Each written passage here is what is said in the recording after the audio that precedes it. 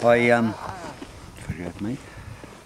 came hunting up here with Brian one night. We used to hunt this bushage all the time, and we shot a huge stag down there one night, and I carried the velvet antlers all the way back here at night, and my mate carried the deer that was 203 pounds in those days all the way down there to virtually that house over there on his own.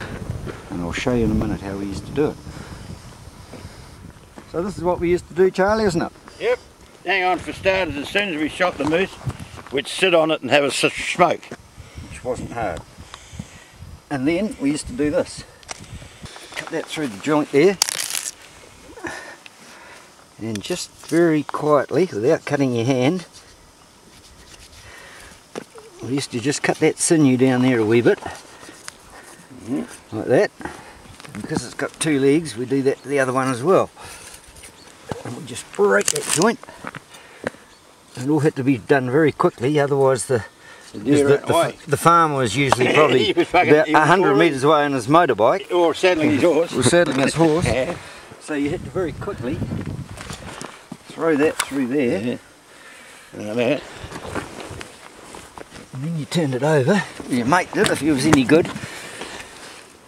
Well, sometimes we did this in the middle of the night. Yeah.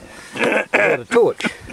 And then what did we do, Charlie? Oh, you found a bank. Well, you had its head off, but you got to leave that on. And you set it up like that. And you lay down here like this. And you put your arms through there like that. Pull it up. The farmer's coming. Hurry.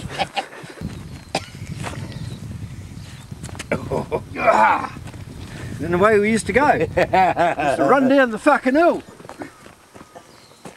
Then we fucking run back and run up and fucking run up the hill, hurry. That's how we used to do it. That's right. We carry the cunts for miles. Not good, is it? I'm too old to do it now. Oh, no. Christ, we've got fucking helicopters.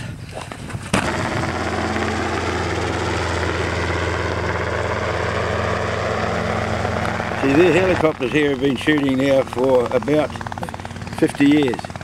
I started shooting deer culling when I was in 1958 down in South Island, so that's 50 years ago. We got paid £1 a tail. That was a token then. You took the tail off, which ruined the skin, and you got £1, which is $2, plus 3 rounds of ammunition. You go into a block for 3 months. Well, we knew what we were shooting. We were supposed to be shooting them because they were eating the forest. I mean, you can go, when the deer were real bad, you could see all underneath that bush. It was up that high. See, they can stand on their back legs and eat up to there. So there wasn't any greenery, and you could walk for miles. It was good going underneath. No ferns, no nothing. Wow. Up on the snow grass on the top there, it was bare. Yeah, just shale. All the beautiful mountain flowers. They're all eaten. Now you get down the South Island, they all come back again. They're feral animals. I mean, at one time there, the deer exceeded the population of New Zealand by about 3 times. Even now, there'd be as many deer as there are people. You see, here in New Zealand, we actually had a grazing animal here before the Maoris came, the moa, and it used to graze, like, you know, and then the Maoris and the Morioris ate it out, like, you know, it became extinct. Yeah.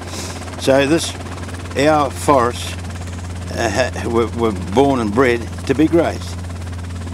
I mean, it was part of the ecosystem. The moas were here, you know, for 1 million years. Anyway, so now the deer have replaced the moas.